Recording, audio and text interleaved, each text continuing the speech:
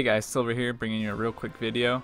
I haven't had time to make one in a while. Also, my internet's been kind of on the fritz, so it's been really hit or miss if I have the internet to actually make a video. I want to continue my Iron Man series coming up, but again, I don't want to play that if I'm getting disconnected every minute or so.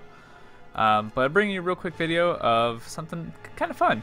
So I'm going to quickly jump on my lock and show you what we're talking about.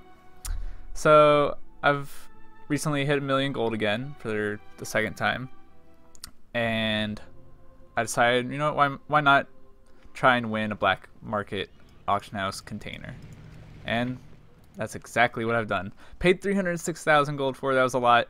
The bid was already up to like 296, and I just threw a bid on there for 300k, hoping that maybe I'd win it, just for a little bit of fun. So I'm still at 750,000, so I'm not really hurting for gold right now. But I've opened like one of these once before. It's been quite a while though, and the prices have definitely gone up a lot on them.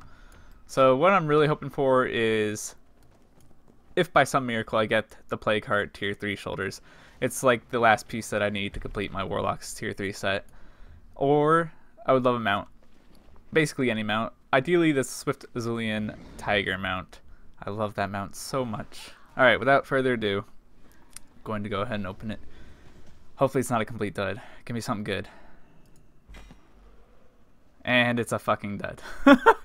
And I got the thing of the 4 winds, the useless thing that teaches how to fly in Pandaria. Well, thanks for watching, guys.